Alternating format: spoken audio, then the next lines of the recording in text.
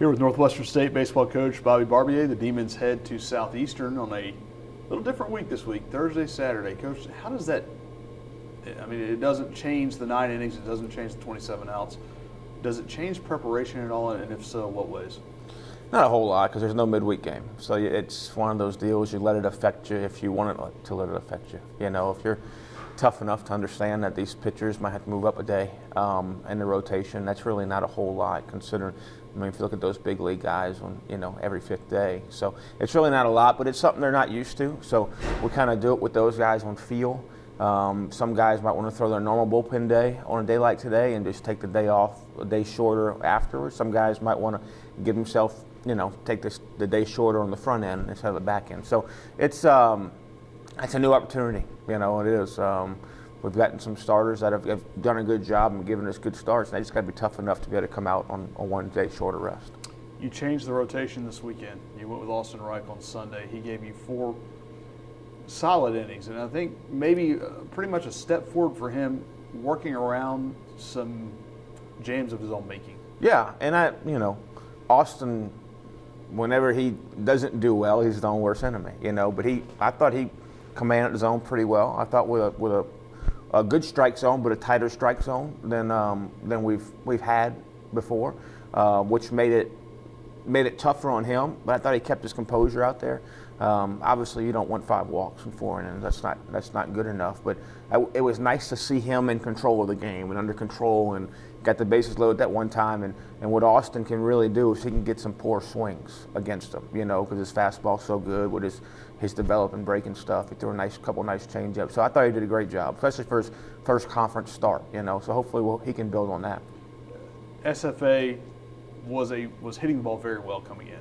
And for the most part, I thought your pitching staff was able to hold them down, didn't really give them a lot of big innings, 1 or 2 here or there, and that's kind of been the bugaboo for this team. But pitching maybe turning a little bit of a corner this past weekend? Yeah, I think for the last 2 weeks we've pitched it well, The innings they score, we've kind of messed it up ourselves this weekend. We had the one inning where we threw one away in the second game, and the next inning we threw one away at the end of the game. So we just kind of got to get out of our own way a little bit. So and learn how to win, and it's tough. They don't think they can lose. They won 9 out of 10, and they got that belief, and we've scuffled some. So we've got to develop, and the only way you develop that belief is by doing it, and by when it's time to make that play to win the game, by making it, and it takes some guys a little longer than others, but we'll get there. The makeup of this team seems to pretend that they will get there. Is that a pretty safe assumption? Yeah, this team we got great kids. There's no quit in them. Obviously it hadn't gone like we wanted it to go, but there's no quit in that locker room over there, and they're going to come out tomorrow ready to practice. And they're going to practice really hard, and things haven't gone our way, and that's not an excuse. That's because poor play is a big part of that. But just when you have a chance at the end, like we did on Sunday, and even like we did on Saturday.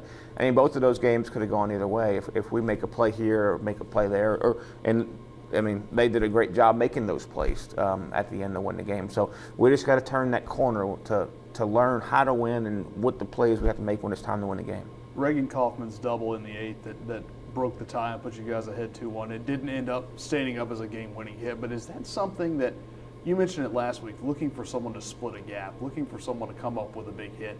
Quan Adkins started that rally with a double to right field. Can those things be building blocks for those 2 guys? Yeah, and then Caleb Ricka got the bunt down, to get him over to third. And we knew they'd bring in a left-hander, but we thought our best shot was Reagan, having Reagan and David both coming up in the inning.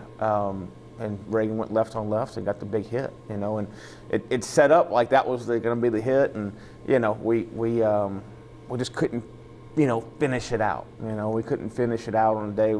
That was a tough wind day too. I mean, we hit a couple balls early in the game that are homers any other day. So, it's just baseball, and we gotta do more things early to extend those leads to where those little mistakes at the end of the game don't seem so detrimental. Are you sick of wind yet? We've had a lot of wind this year, so it's. I told one of the umpires was complaining about the wind at Stephen F. Austin. I told him, I said, you should see our schedule. And I said, we've been to Kansas, Oklahoma, Corpus Christi. I said, wind is normal to us now.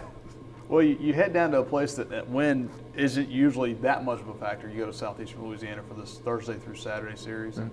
That's a program that has been very good the last few years. They've kind of hit a little bit of a rough spot for them, certainly for them, and it seems to be a home and road thing for them. Yeah, I know they got beat 2 out of 3 Corpus this past weekend, which is a tough place to play. It's always a really long trip, and it's tough. They're good. I mean, I know their players. We recruited a bunch of their guys, and playing against them the last few years, Matt and I are really good friends. So they'll be good. They'll be ready to go. They're always competing for something this time of year. Usually win a championship, and we are too. And we're competing for something too. And we're trying to do our best to play our best game on Thursday. We don't really like talk big picture a whole lot, but Thursday, let's go out and play our best game and let the chips fall where they may. And also a good chance for you guys. You're on TV Friday night, Cox Sports, so a chance maybe to show off a little bit of the program and show what you guys are building here. Yeah, it's always good to be on TV and let people around the state see what the brand of baseball, our conference, we play in our conference play, because that's a really good brand of baseball.